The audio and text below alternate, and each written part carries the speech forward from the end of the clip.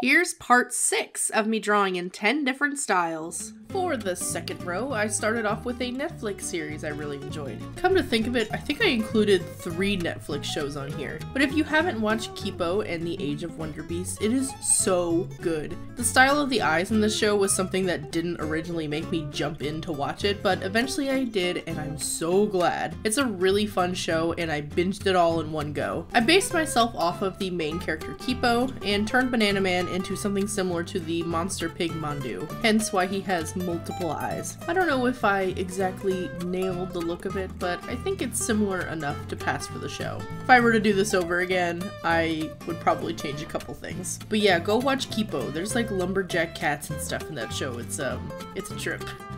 What style should I draw next? Let me know in the comments.